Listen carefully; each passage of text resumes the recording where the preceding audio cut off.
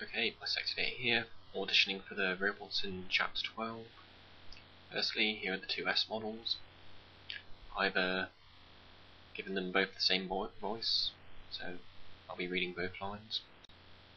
Booby doop. Yeah. Uh-oh. Doop. Scapa Montgomery. Doop. Doop. Okay, next up, the Doorbot. What? What do you want? Robots only. Go away. What? What do you want? Robots. What's on your head?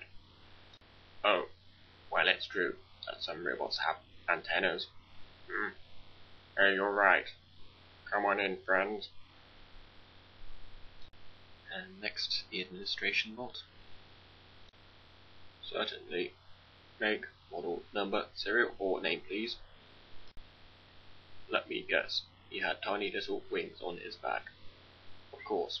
S13 is quite sought after, not least for all the trouble he causes. He was returned to us some weeks ago on full left facility grounds. Certainly. It's our box of paperclips, the fate of the criminally inclined. Meanwhile, as his body begins a career in paper fastening, S13 CPU has been sent to research. His brain, my dear, criminal behavior is to be studied.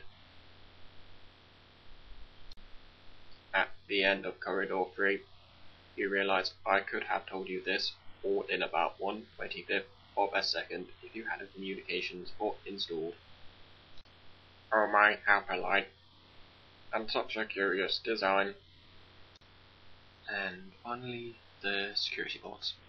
As with the S-types, I've given them both the same voice, so anyway. Hold. No, I said hold, not run away. Maybe they didn't understand it. Say it again. While running, I want to read this.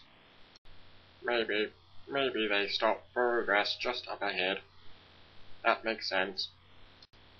Well, that's it. Thanks for listening.